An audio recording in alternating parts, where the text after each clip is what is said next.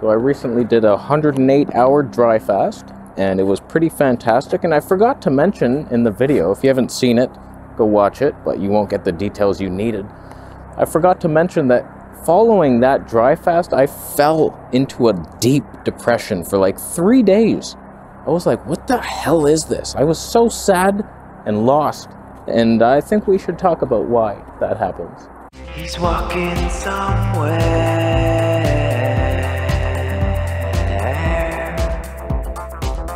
In my opinion, fasting is fantastic. It not only gets to the root of whatever you're suffering from and heals it, but it's just good for the mind and the spirit to connect with something up there. And fasting, it just gives you a break. You get this mental clarity and you reset your life, you reevaluate everything. It's fantastic, but it comes with some interesting side effects. In my opinion, there's 2 reasons this happens. You feel this low after fasting, and we will dive deep into it. But when I broke my fast, I was just having fruit, had my orange pineapple ginger juice, and then like some cantaloupe, and it was just hydrating fruit all day because I was just dry for 4.5 days, and I just wanted to rehydrate. I did have some dates at night. That was stupid, but I felt fine. Now, while I did feel like I was hydrating throughout the day, I wasn't really gaining excitement. Usually, like if you do a short fast, like 24 hours, maybe even 48, and then you break it, you're just like refreshed. You're like, yes, you got the sugar back and you're hydrated and you're ready to go. You just had a nice little break and now it wasn't too hard. You're ready to tackle life. But this one, I got a little too low. So this is the first reason I think people can struggle. Probably not everybody goes through this. Eli probably doesn't go through a damn thing when he fasts for 90 days, nothing but snow. I've seen it happen.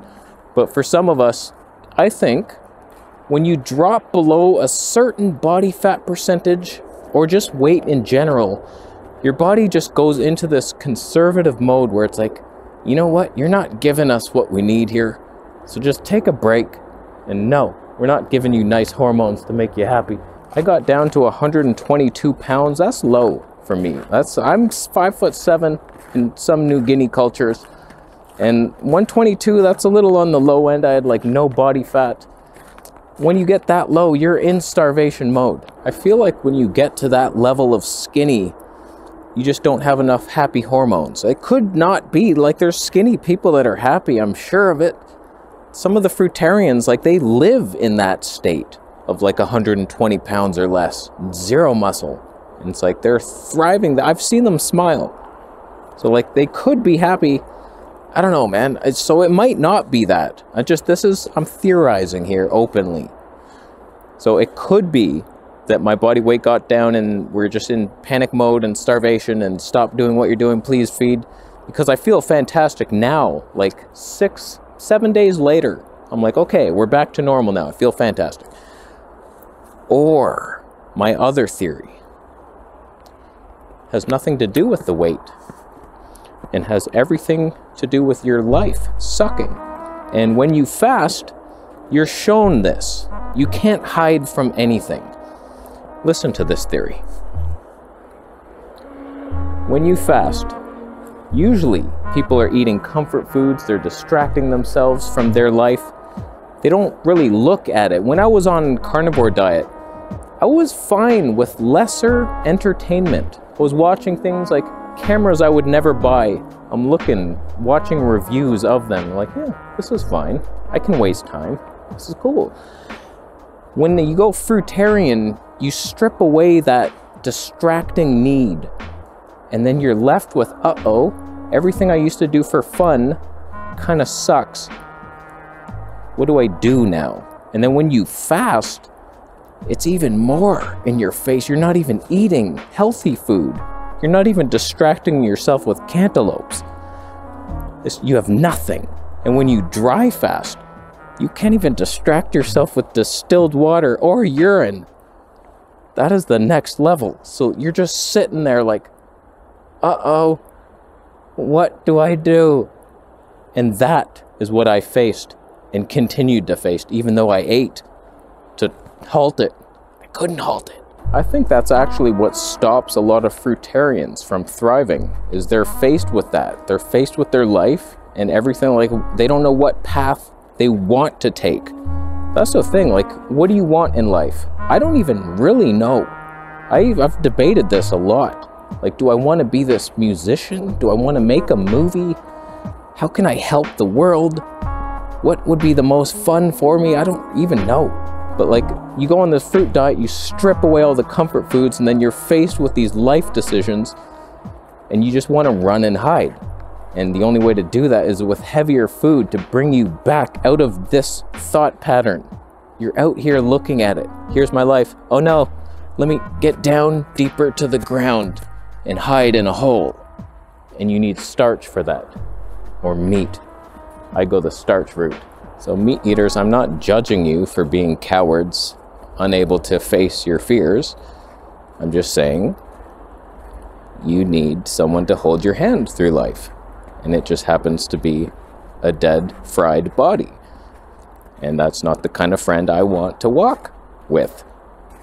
So I think it's best to just face those fears. And it gets easier every time, or harder, I don't know. But you just go right into it. So if you've ever struggled on a raw vegan diet in the past, revisit it. Maybe it was that, what I'm saying, and you didn't know what you're all about. You didn't know that you could be creating canoe art and make it into worms. You didn't even know that was a thing, and it is. And you could be doing it. Imagine that. So like, I just feel like I'm here showing you that the ex-vegan way was fun, but we can return and face our fears and make the best life possible through fasting and facing challenges. What do you think of that? Or am I just deficient in every hormone? Hormone 6? I can feel that one's low. I'm gonna leave. How you doing? I refuse to leave until you thumb up the video.